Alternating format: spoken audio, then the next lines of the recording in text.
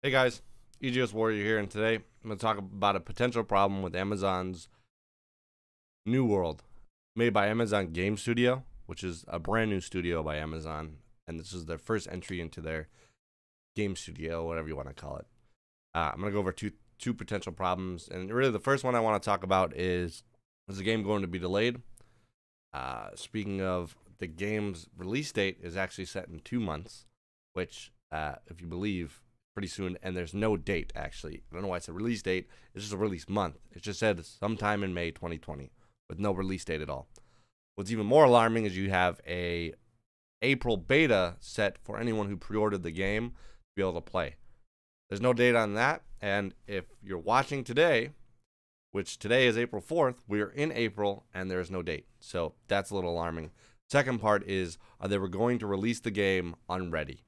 And you may know why I'm saying this or not. So a few months ago, Amazon Game Studios released a developer's update on New Worlds and completely changed most of what the ideal game of New Worlds was and made it more closer to a traditional MMO.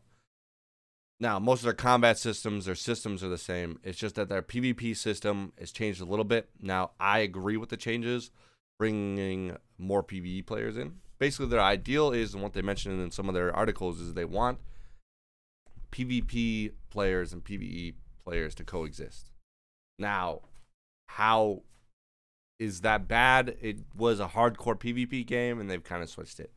Now, why are some of these problems coming up, and why I believe so, and why they haven't announced a date yet, is because when you think about it, they switched their ideals 3 months ago, and then basically said, hey, here's a release month. I believe that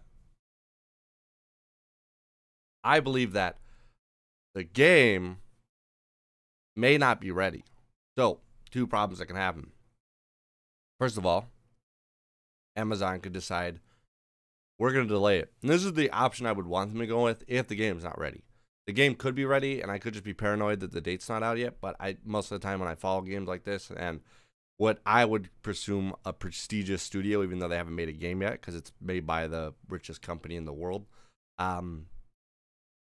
if they're not announcing a date, there's obviously a problem. So if it is not ready, I believe that they may delay it. Because if there's no dates now, they may delay the game itself. They may not delay a beta, but they may delay a game itself. And if they delay a game itself, can that become a problem? No, I actually would want them to do this.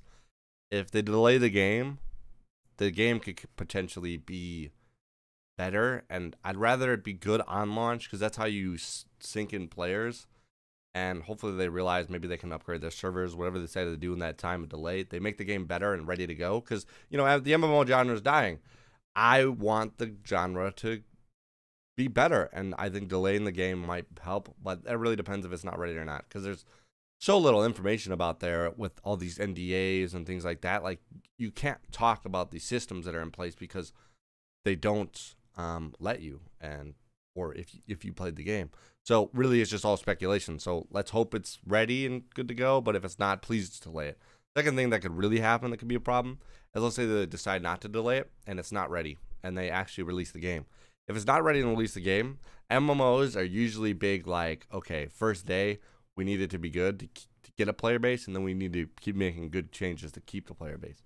I'm hoping it's good on the beginning and that the game gets the recognition it deserves and becomes a big game, because MMOs are dying. Like, no one wants to play MMOs anymore. They're just a boring genre now, just much like RTS, what it was used to be in the back in the day, and now it's nothing like what it used to be.